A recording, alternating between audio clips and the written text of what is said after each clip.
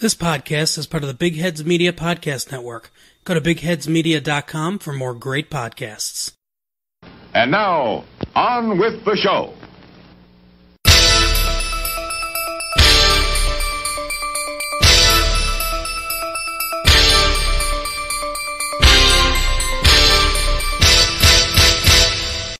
Hey everyone, welcome to We're Watching Here. This is Opinionated Movie Talk with Chris and Perry. My name is Chris Williams. With me, this is an easy one. He is the McCabe to my Mrs. Miller, Perry Seibert. I can't decide, which of those characters' fates I'd rather have. It's a wash. Yeah, you go out. You get to go out guns blazing. I get to go out, in an opium haze. So it's all, it all washes out in the end. So, Perry, how are you doing? Happy New Year and Merry Christmas. And Happy New Year, Merry Christmas. Welcome to 2022. Yes. And all is well in my universe. How are you, Chris? We are doing well. It's a busy. We were talking about this offline. It's been a busy start to the year. But it's good. It was a good holiday season, a good restful break that we had, and then we just got thrown into the thick of it. But we have a really busy show today. There's a lot we're going to talk about, including our follow-up to MASH, our second entry in the Robert Altman series we're doing. We're going to be talking about McCabe and Mrs. Miller in just a little bit. But before that, we have a few things on deck, and we'll start like we always do. Perry, what have you been watching? So, because, it takes me a little longer to get around to the TV that everybody's talking about, my wife and I did Squid Game. We watched Squid Game because my wife likes a good dystopian, violent, futuristic vision, and so it was one of those cases where it's finally made. I have no complaints. I don't think it's bad. But about the fifth episode, I was like, well, I don't understand what story they're telling anymore. I don't understand what I'm watching anymore. And so it was all going to depend on that ending was how I was going to end up responding to this. And no, that ending is just nothing. Okay. I want a story. I don't want another season. I don't know that's how TV. I don't know how this works. This isn't interesting. This isn't a story. This is an exercise. And it is, like I said, incredibly well made. The sequences of the games are really well directed, brilliantly directed. They are very tense. They are. I can understand why people were drawn to this, but boy, if you tell me it's about something, it's all what you think it's about. It's not what it's really about. I have not seen Squid Game. It's one of those shows that's. I feel like I need to watch it out of obligation, but I kind of am tired of. Well, okay, I'm gonna offset that in a minute.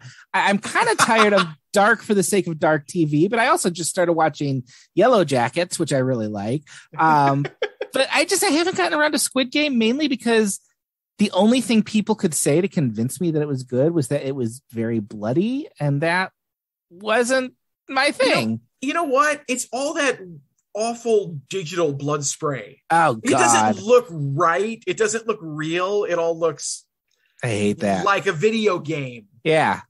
Not in a good way. I might get around to that later. I feel like when I sit and watch TV, I have about enough time for like a half-hour show. So like MacGruber on Peacock has been, which I need to get to. Don't rush. I love MacGruber. I do love MacGruber. Love MacGruber. That's why I need to get to it. 10 episodes of MacGruber goes a long way. 90 minutes of MacGruber went just long enough for me with the movie. Yes, so yes, I can see that makes sense. Cobra Kai, I'm into that, but I don't know. So your half endorsement makes me kind of think maybe. No, it's not an endorsement. I'm saying it's fine. I get why people are drawn to it, but I don't think it's terribly interesting unless it's of interest. It's yeah. Well, that's a bummer, but it also gets a 10-hour TV show off my lap, so I don't have to watch. Exactly. There you go.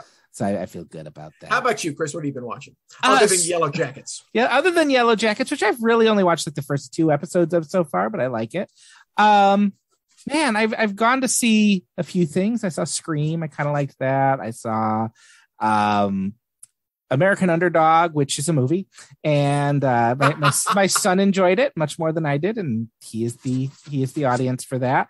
But the movie that I've been really taken with, I saw Fran Kranz's Mass recently. Did you see that? I have not. I've heard nothing but good things. I'd like to. I just this was a movie. Our colleague Tom Santilli was talking this one up. He was very high on this one, and I was interested because the subject matter seemed intriguing, even if it seemed very heavy. It's basically two families who have lost children in a school shooting. One of the kids was a victim of the shooter. The other kid was the shooter. And about a year or so after, the parents just meet in a church building to talk. And that's really all it is. It's these two couples sitting in a basement talking and trying to see if there's any chance for not even so much forgiveness or restitution. It's just, how do you heal? How do you move on? And it's basically two couples talking about two worst nightmares I would imagine any parent has. You don't want your kid to become the victim of violence. You don't want your kid to become the perpetrator for violence. Mm-hmm. And so these are very heavy conversations. But what I really appreciated is it's not even so much about that subject. It's about how do we form just kind of a place to facilitate these type of discussions, or how do we structure this in our own lives so we can start to talk through our feelings and our understandings. And it's really a collection of monologues, and it can feel kind of talky and kind of, everyone's been given their big moment. But you realize, like, when they're having these moments, they're trying to convince themselves or understand what they're feeling. And it's really great acting by Martha Plimpton, Reed Birney, Jason Isaacs, and Ann Dowd. All four are fantastic. As someone who is involved in church, I appreciated the way it sets up churches as a place to have these conversations without letting that be too intrusive. It's kind of about, there's a lot of attention played to how do you set up this room? How do you make it ready for these conversations? And then after that, like the people at the church back off, and it's just about these families. And it's an acting masterclass. It's really well directed. I think this is Fran Kranz's first film.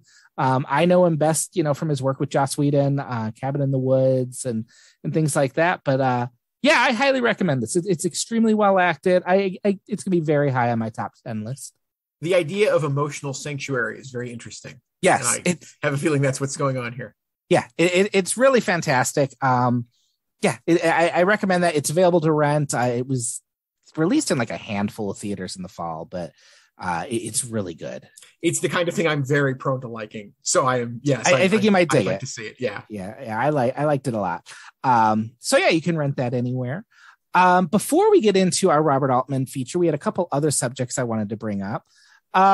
Perry, you know that every few years I like to bring up like a New Year's resolution for movies. I do. And it's very dangerous when I do that, I learned, because the last movie resolution I made was to see as many films in as many different theatrical formats as possible. Yes. And then a month later, every single theater in the world got shut down. Yes.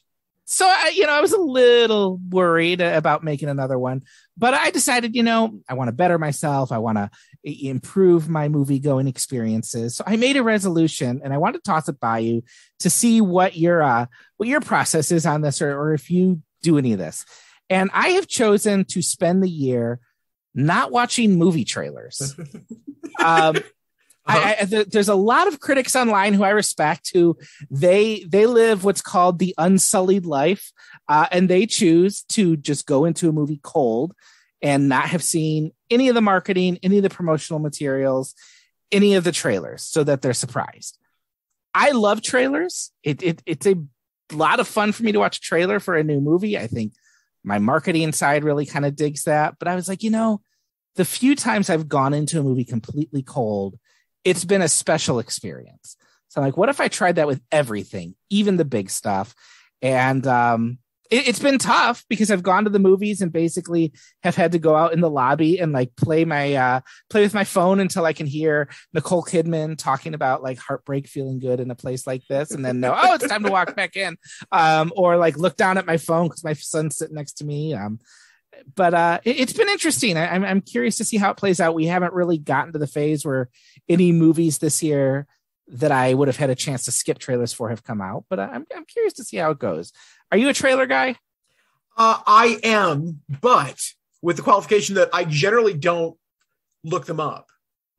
I love trailers at the movies. Mm-hmm. Honestly, when I had my great first back at the movies experience, when I was back physically in the movies, it was that. It was at a regular screening. It wasn't a critic screening. And it was, seeing previews back in the middle of summer for Parallel Mothers and Licorice Pizza. It was like, and I would never want to deny myself that pleasure. No, I think trailers are actually they are an integral part of the movie going process for me. I like trailers a great deal. But yes, I agree. You shouldn't be spending all your time online looking at them on YouTube and obsessing over them. I think you should come across them. I think it's I can't help it. I would never do that. What you're doing, I would never want to deprive that of maybe I'd do it for Lent, but I wouldn't do it as a resolution to rechange the way I'm living my life. I would do it as a form of penance. But no, I understand it, and I agree. When you have that moment, I mean, it's a great thing about getting to be part of a film festival is walking into something and knowing almost nothing about it other than the director and knowing the leads and thinking, well, I like all their work. Let's see what this is. Yes, there is great pleasure to be had in that. I'm not saying your reasons are perfectly sound, and I admire them greatly. And I agree that is always a pleasure. And it's very hard to do when you spend as much time watching and reading and thinking about movies as we do. But that said, the anticipation of a great trailer is fantastic. And it is fun to see, the wild swings of something like, if you go back and look at the trailer for Silence of the Lambs, it's one of the most pedestrian things you'll ever see. Like it doesn't, you have no idea what that film's going to be. And then, you rewatch the original trailer for La La Land, and you realize that's so much better than the movie. So much better than the movie that got made. Well, and there's some movies where I feel like a good movie even a trailer that gives a lot away can't ruin a good movie, right? Agreed. And there are some movies, like I think back to, I'm thinking mainly of like the big movies here, like Spider-Man's and stuff like that, where they all seem built towards making the trailer. And I think that's what's in my mind too, is like those big movies, especially. Wow, I wish I didn't know half of the stuff in the movie. Like, but I was also thinking of things like, so right now for my newsletter, I'm doing a retrospective on the Before series. So I've been going back and watching those, which, as we've talked about before, that is a delight. But I remember seeing Before Midnight and thinking, wow, I wish the trailer had given nothing away on this one. I wish I didn't know where Jesse and Celine were at the beginning of this movie. And the trailer just kind of put it out there, which, in marketing, you kind of have to do. So I have a hunch this is going to be a year-long experiment. But I think in the end, I'll probably find some middle ground where I won't be sitting at YouTube looking for trailers.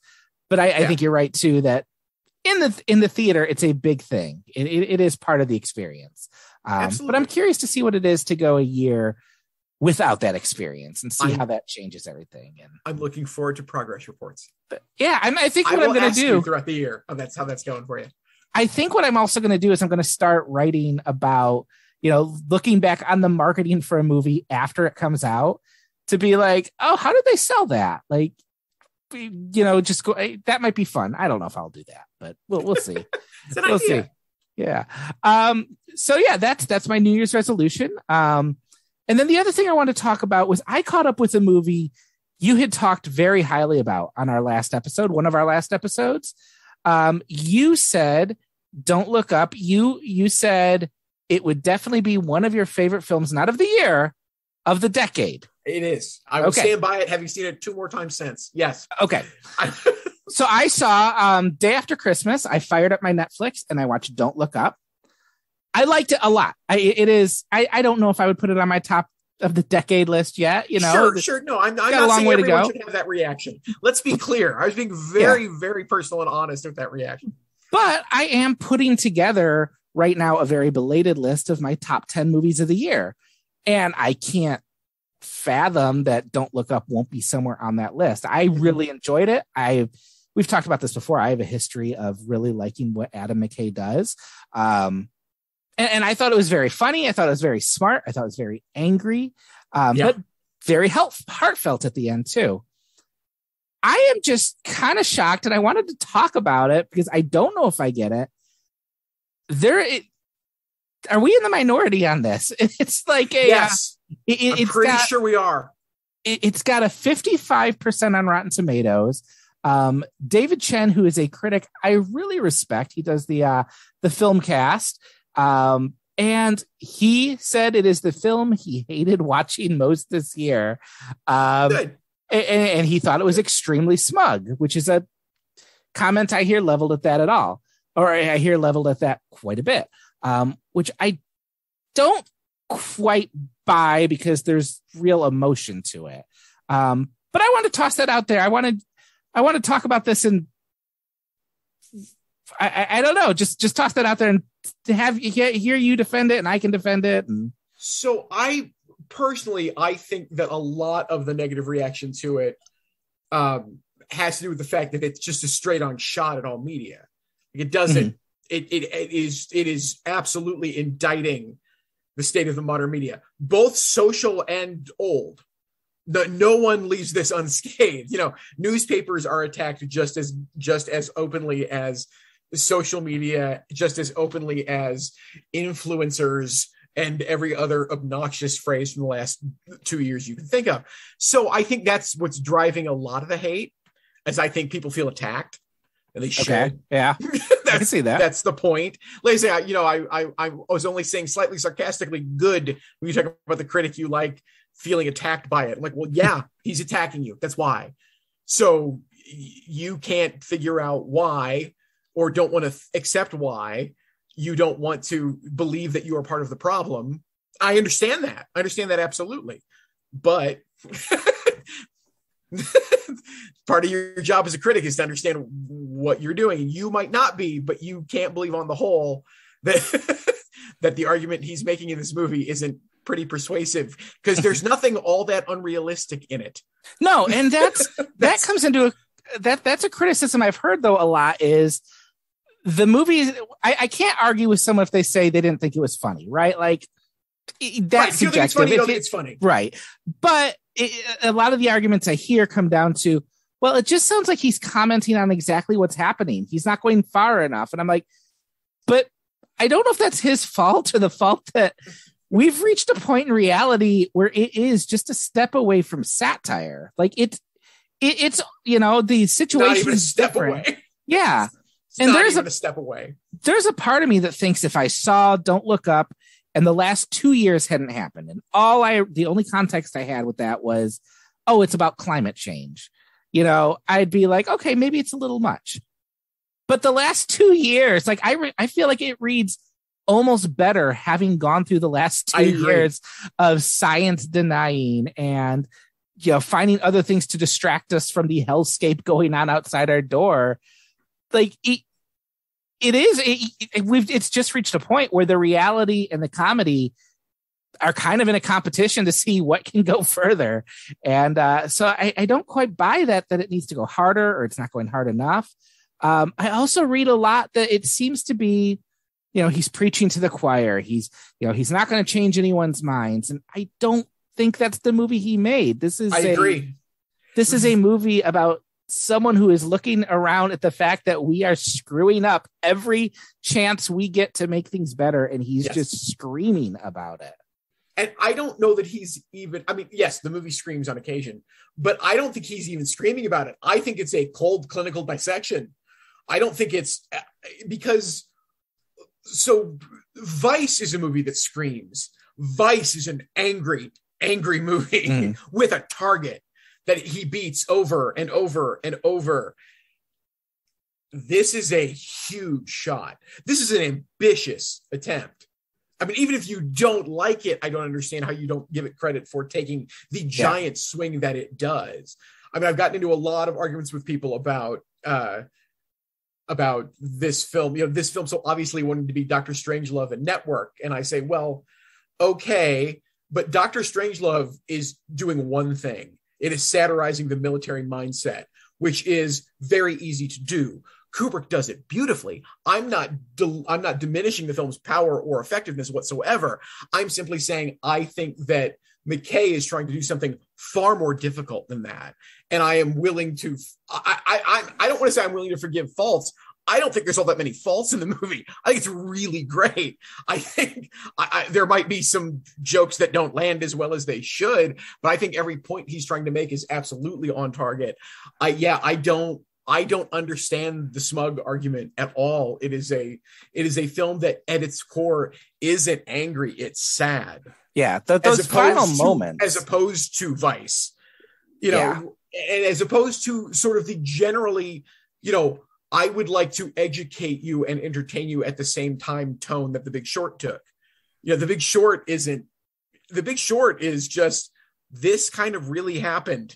So you should probably maybe check out why this really happened. Mm. And Vice is so angry. And this just sees the field. This is just calling it as they see it. And that's really effective. Yeah. This from someone who, you know, as we've talked about, I don't like everything Adam McKay's done, but I sure love these last three films a lot. Yeah. I really liked this one. It's funny, and yet it also made me very sad for like an entire day. And, the final moments, not counting the end credits, are really stark, like really beautiful and sad at the same time. And it's hard to land that in a movie that also has, you know, a running subplot about a general charging for snacks, even though he doesn't need it. And it's a great bit. It really is. It's a fantastic runner. So yeah, I'd be curious, listeners, if you've seen Don't Look Up, what you thought about it. Go ahead and tweet us back or send us an email. I'd like to hear your thoughts. Although I realize that's also been a movie that has been argued to death on Twitter. And now I'm kind of scared that I said that, but we will see. Let him. So we are going to move from the recent, very funny satire of Adam McKay to something totally different in tone. We're going back a half century in a much different tone. But capitalism's still in its sights. Absolutely. We're continuing our Robert Altman series. You might remember last month we talked about MASH, and we are talking now about, this is Robert Altman's third film, right? Starting from MASH, yes. Okay. Let's not get hung up on technicalities. All right, sure. There was Brewster McCloud, which we still got to figure out a way to get me to see that. Very hard to see, and yet it's sitting on my DVR ready for you to come over whenever. It is. We will do that. It is small and weird and worth seeing, but it is not major Altman by any means. Okay, maybe we'll get through the major Altmans first, and then we'll do a little fun thing, like a bunch of his little things. All right, that's good. But this is his third film. This is sort of a Western. It's a Western that doesn't feel like a Western, but that you know, in another person's hands, this plot would be it's a revisionist Western. Yes. In the classic sense of the word. Yes. And Perry, why don't you tell the good folks what this one's about? So McCabe and Mrs. Miller stars Warren Beatty as McCabe, a guy who rides into, it's not even a town yet. It's just some buildings and a bunch of guys working the mines called Presbyterian Church. And it's located somewhere in the Pacific Northwest. And that's all we know, pretty much. And he rides into town. He sets up a gambling game, and within in short order, he's an entrepreneur. And so he's worked up a bunch of businesses, and pretty soon the businesses he's bringing in is helping the town start to boom. And from that leads to the trafficking of women into town, which leads to him meeting the acquaintance of Mrs. Miller, a very smart, very savvy madam who understands how to run a brothel. And it's about the town. I want to be real clear. This isn't a film that's about plot. there's a plot. Most definitely there's a plot. And most definitely there's a story. But we're not concerned about how we're getting from A to B to C. Like MASH, you're watching a bunch of people. You're watching a community. You're watching a civilization that you slowly discover its rules and you discover its people without being told what they are. You're just watching people behave. And it is just, every adjective sounds just ridiculously over the top. I will call it miraculously photographed by Vilmos Zsigmond. It's one of the most beautiful movies. And a movie, it's so hard to think of a movie that uses so many zooms as being beautiful, but it is. They made zoom a beautiful. Or I was thinking about that. It is gorgeous cinematography that at the same time, I would never want to go there because definitely. It is muddy and you feel like the mud like sucking your feet down, and everybody smells in this movie. Everybody smells in this movie. Yes. And it feels cold. Like when it's winter, those winter scenes, especially at the end, when everything in the snow, good. It is such a cold looking movie. Yes. It's funny that you started off by saying it's about the town and it's not really plot driven. I have to admit, the first 10 minutes of this movie, I was kind of like, what am I in for? Because I can't understand. Like, I don't, and that's not even that nothing happens. It's like, I don't understand what people are saying because, it is that it's that crosstalk. And I'm like, am I supposed to understand what all these people are talking about and what conversations are going on? And then you just kind of get immersed in it. And, that first sequence at the bar is, it really just that rhythm kind of overtakes you. And you're kind of sitting in this bar watching him, kind of start to ingratiate himself to the town people and watch, them kind of wonder who he is. And he's kind of figuring out the proprietor of the saloon and being like, kind of quietly trying to figure out, is this guy going to be a business threat or something like that? And then, a story does come, into focus in the end. By the end, probably about halfway through when, and we'll just be all over with the story, but, about the halfway point when he thinks he has the mining people figured out and he turns down the money. Yes. And you understand he has just basically killed himself with that. It's such a, that was the moment I was like, I don't know where this goes after this, but I know it doesn't go well for him. And depending on how you want to define well, that can be true, or that can be that you can argue that is the most successful possible ending for what he intended to do. Not personally, but that town is there, and it is there on its own terms, and that's kind of interesting. As all of this is really. Everything about this film is kind of interesting. And I mean that in the most inquisitive, exciting way possible. It is. It just kind of overtakes you after a bit. And you just it's very weird. I was thinking about this, to see a movie where you can't see the structure, right? You go into most movies today, even really good ones, you can kind of see the plot structure when you're in there. When you've hit a certain turning point or, where it's heading at the end.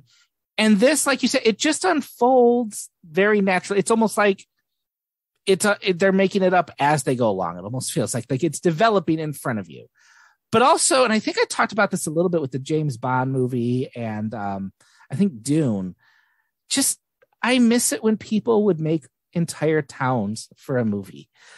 It gains so much from just, I know Altman and them, they built that entire town. They slept in those buildings when they were setting everything up. And it just gains a lot from that sense of community as you see it take shape, like right in front of you, and go from, the little crappy bar to the bigger, saloon. And it's really fascinating to watch.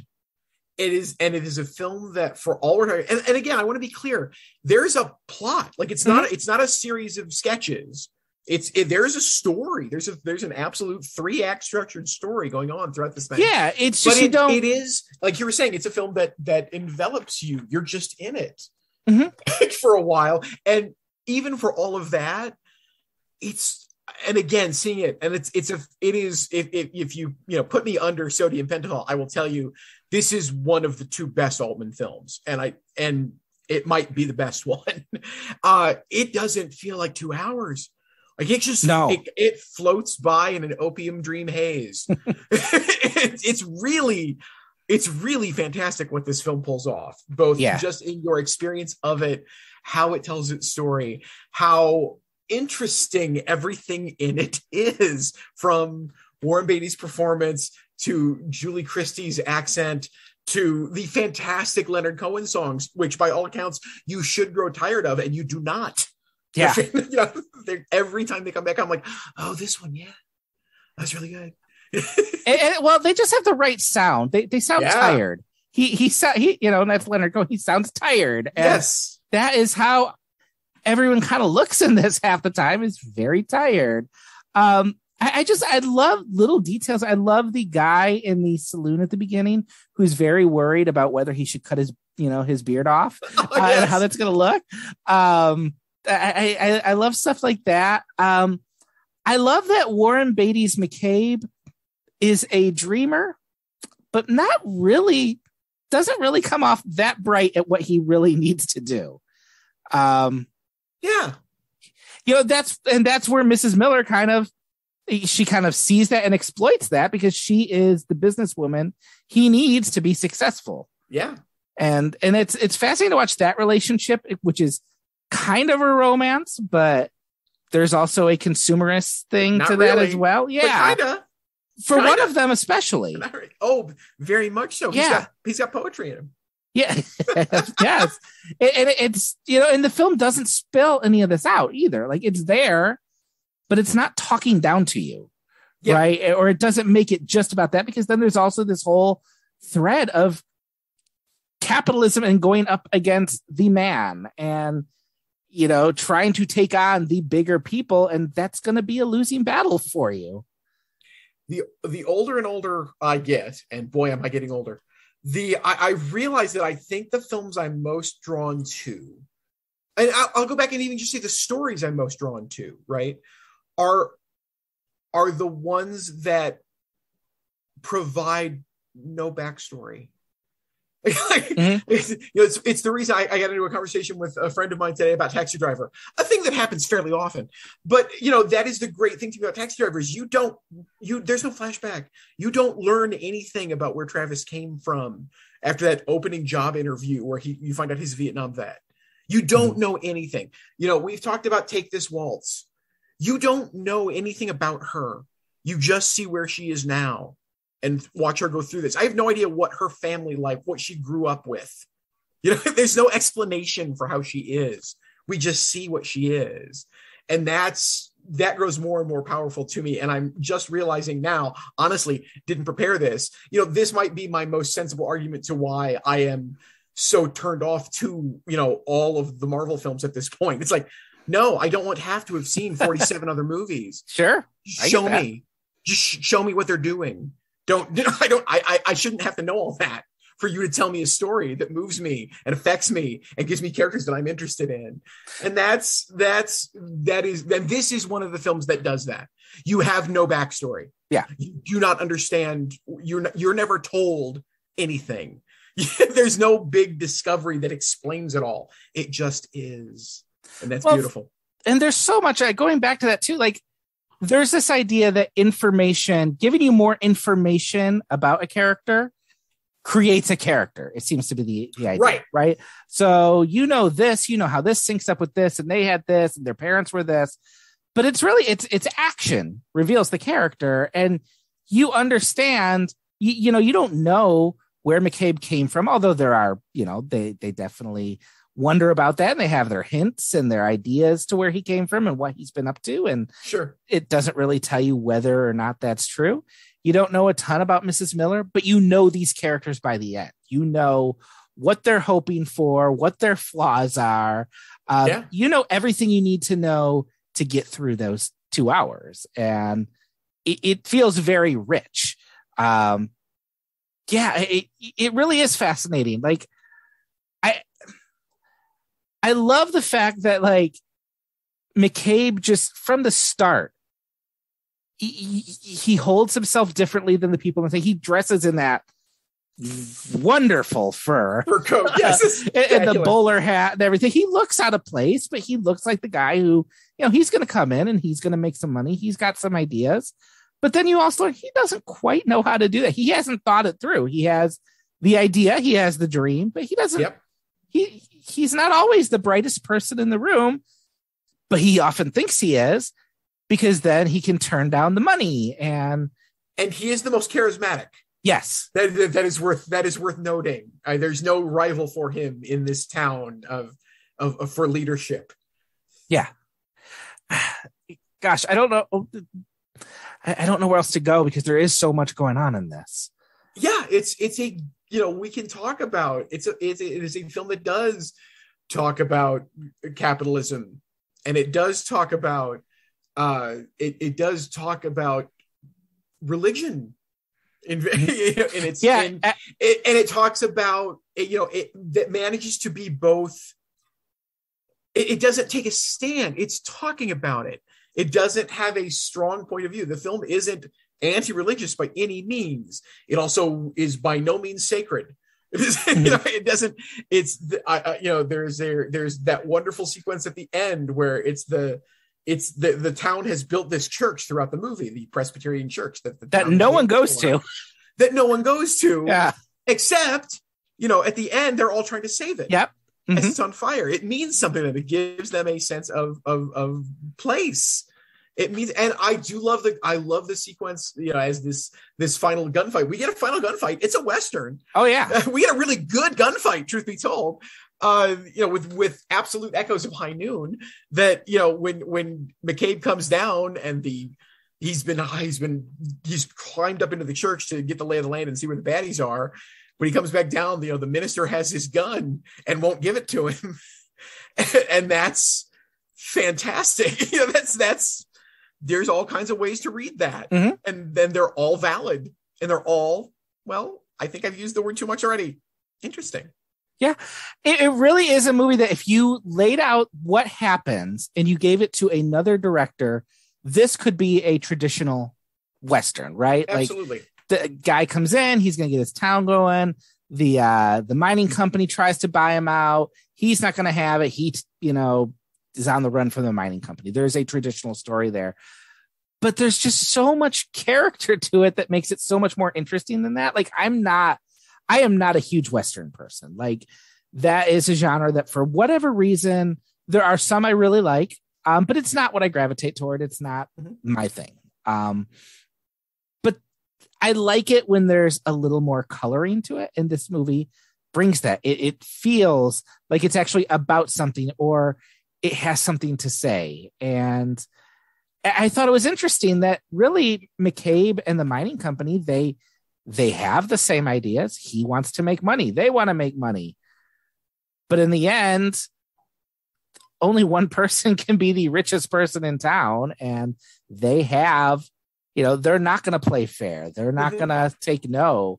And so he goes to, the great William Devane for help. And I love that scene where he goes to the lawyer for help, and he learns, no, he's just another cog. He's going to be just they want to make him a cause, take down. He just doesn't want to die. Yep.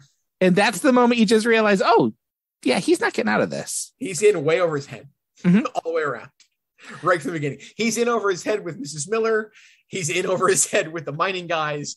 He's just in over his head. Yeah. I love his relationship with her. I love the scene where it does seem like a very romantic and tender scene. And then she reminds him he hasn't paid the money. Yes. And you can just, you feel his deflation almost when that happens. Yeah. Like, he thought this was something special. To her, everything is business. Yes. And man, it's good. And I was reading a little bit more.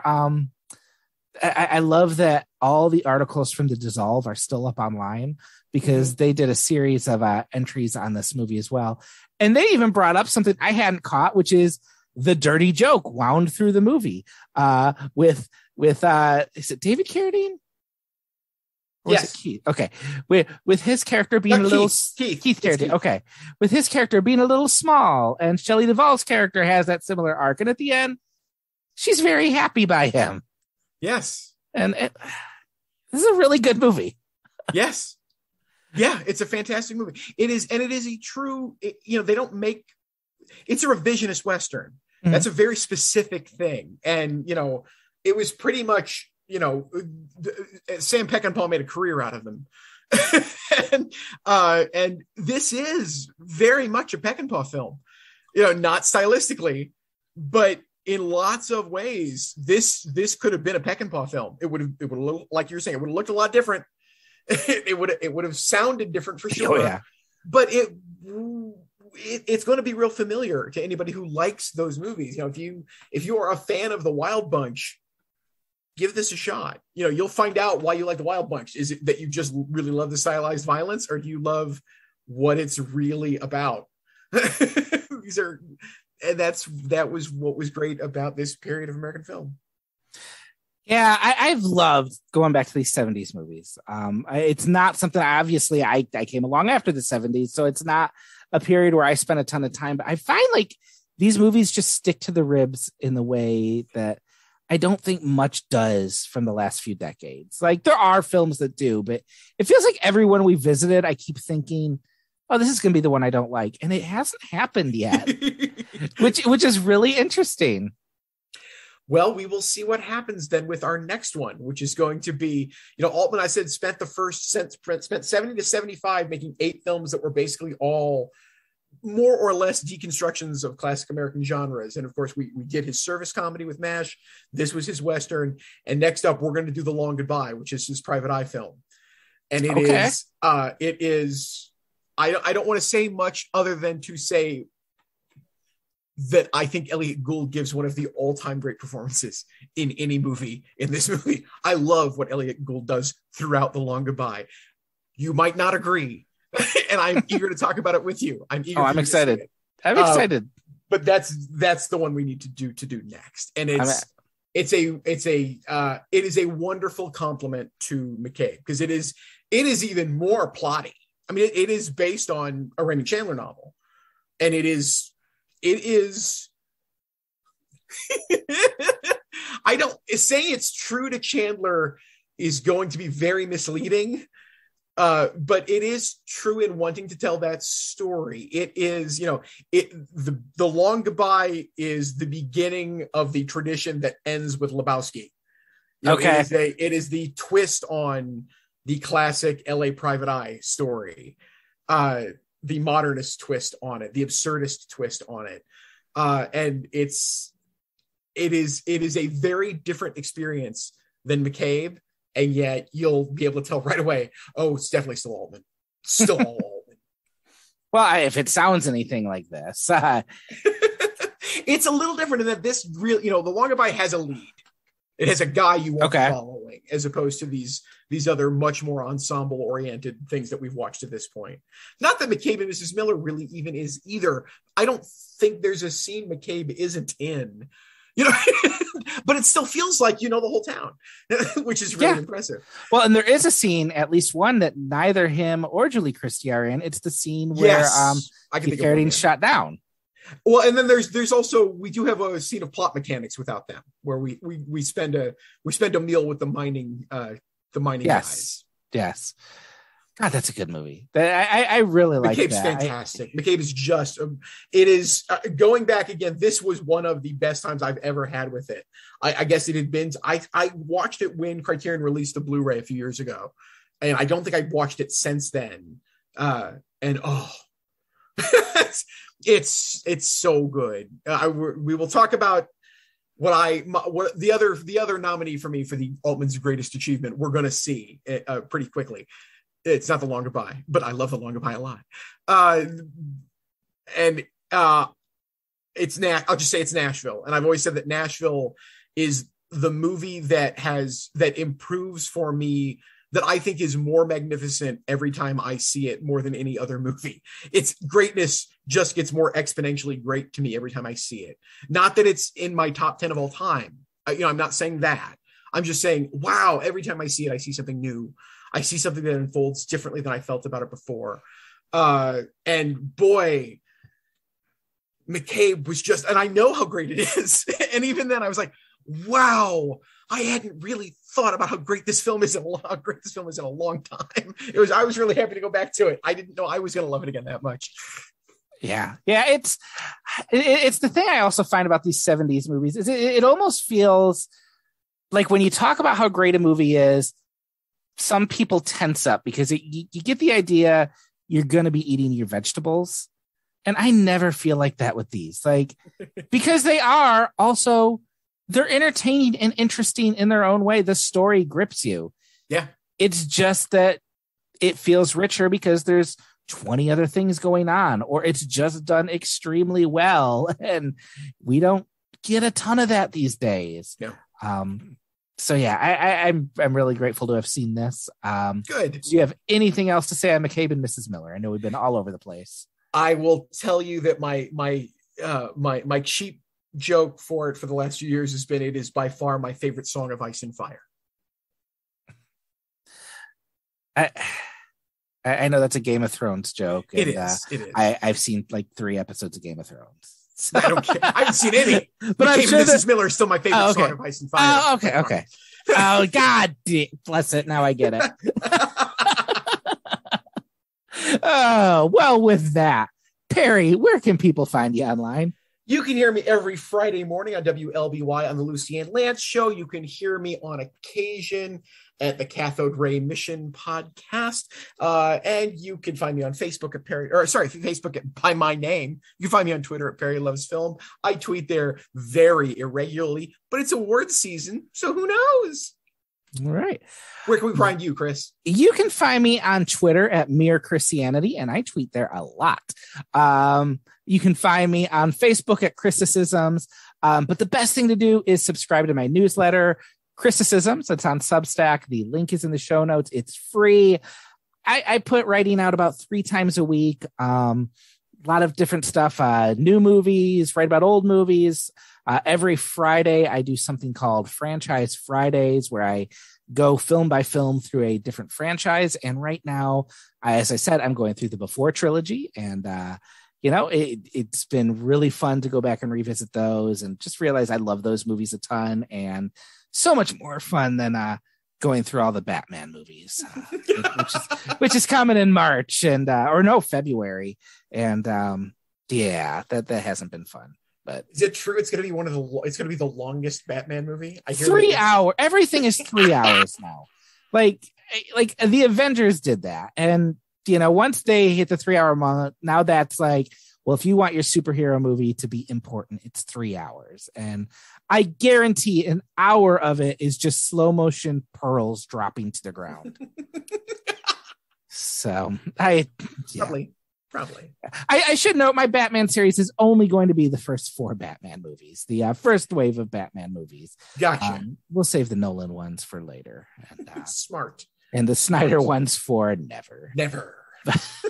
We'll be back in a few weeks. I don't know if we're going to get into Altman on that one. We have a few different things in the works, but we will be back in a few weeks, and it's going to be fun.